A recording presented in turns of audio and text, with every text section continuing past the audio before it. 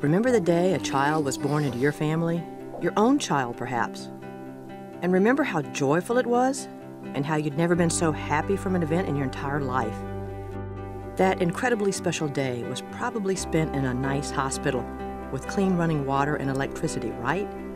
Well, in some parts of the world, it doesn't happen that way. In some parts of the world, birthdays are too often death days.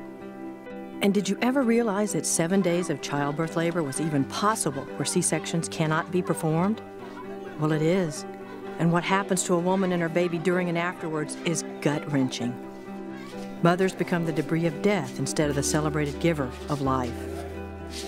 They are discarded from their families like human trash after suffering terrible life-threatening complications due to this lack of basic medical care. They have unbelievable levels of pain with no relief, and many spiral into depression and expect to die eventually. Well, a lot of these women that don't get help, they're ostracized, and they are shunned from the communities and made fun of.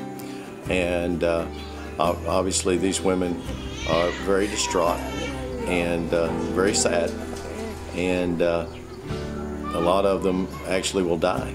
Imagine your own mother, your wife, or your daughter in this state.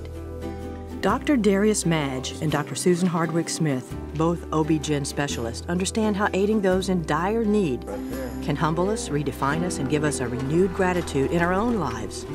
To them, this special work has become a mission, and they have embraced the challenge. Darius is the founder of the West Africa Fistula Foundation, a group of medical professionals and volunteers who help these women heal and survive to return to their lives, their children, and their families. Darius, known as Dr. Maggie to his fistula patients, has traveled to West Africa 38 times to give aid to women. When I started coming in 2002, the Sierra Leone had the highest infant and maternal mortality rate in the world. And this obviously is very, very challenging, and I love the challenge. Susan, a mother of 3 herself, has joined Dr. Maggie in an effort to help bring big changes to the area. We followed them for a week in the town of Bo in Sierra Leone as they performed surgeries with mothers who develop fistulas after harrowing childbirth experiences. You know, in this country, if the baby won't come out and a C-section is not available, and the baby does deliver due to that prolonged pressure on the bladder can develop a hole in it that permanently leaks urine through the vagina. So these patients are just chronically dripping urine, sometimes even feces as a result of the damage caused by being in prolonged labor. Darius and Susan have found this desperately needed work to be extremely gratifying. The foundation and all of those who are part of its good works have taken action and have a plan for the entire community and beyond. The new hospital, it's a must. It's so needed. It's something that, again, can make so much of a difference with so little. From pediatrics, general medicine, orthopedic surgery, there's nothing. So this medical center is going to start with fistula and gynecologic care because that's what we know, but we're going to expand into every field because all the people need help. We're here just like we're living in hell. We're asking the people who know much about this so that they can come to our aid. We're dying here slowly. There are just so many patients who are suffering from things that they shouldn't have to suffer from, that just routine medical care could give them comfort or a cure. Aisha, for example, a pregnant patient who is paralyzed from the chest down, has been here for 4 weeks and hasn't even seen a physician who has any type of specialty in spinal cord injury because there isn't one in the whole country. She hasn't had as much as an x-ray.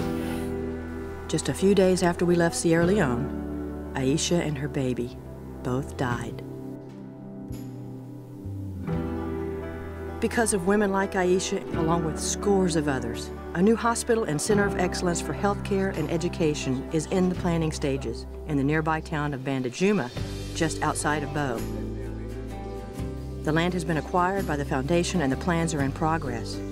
We traveled to the site for a tour. So now to jungle. This is Molai, senior driver for West Africa Fistula Foundation. Once we arrived, we inspected the site with Paul Robinson, who is in charge of construction. You can see further to the east is the school that West Africa Fistula Foundation built for them several years ago. And Paul will show you where the hospital is going to go here. Well, our first part of the build will be on the higher ground, which we are looking at there towards the mountain. We've got approximately 65 acres to build this project on. So we plan to go that way with the main buildings, because it's on higher ground, on pretty much level ground, and take the ancillary buildings that way, keep them out of the way of the main hospital, and not spoil the view. The West Africa Fistula Foundation strives to make real and permanent change in the lives of mothers and their children with the new hospital. All donated monies are invested directly into the project. It's going to be completely managed and run by U.S. physicians and administrators initially. Of course, the plan is for sustainability with a tight focus on teaching and training people how to do this right. And we can do it. We have an incredible team who's dedicated to this project. We all want to be inspired to create meaningful change in the world, but we don't always know how or who to join forces with, or where we should send our support. The spirit of the people are amazing. When I first heard of Sierra Leone, I thought of a war-torn country and a lot of evil, but when we got here, it was just the opposite. The people were so nice, so friendly, so receptive. They wanted to put the war behind them. They wanted to transcend the problems and just be like the rest of us, have a normal life. And we are pleading, please help us so that we can have our own hospital, so that Dr. Maggie can continue to do the good work that he has started. Begging the whole world in the name of God to help us. We hope that after hearing the voices of those in need and seeing the determination and good work already established, you will join in and help us do even greater things. Every pledge is meaningful and every gift is carefully dedicated to the project. The new hospital and Center of Excellence has gathered expertise and momentum and is worthy of your support.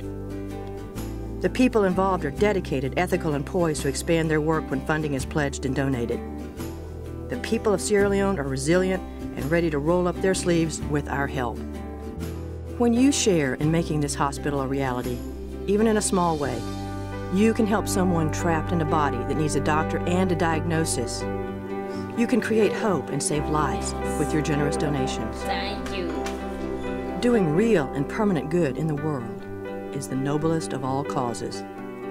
So pledge your donation now and know you will be responsible for cheering on those who are literally saving the lives of women with every journey they now make.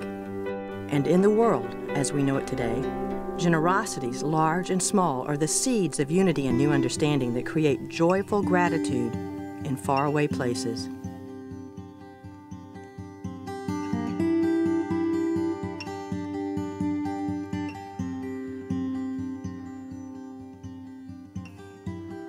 Ooh, child.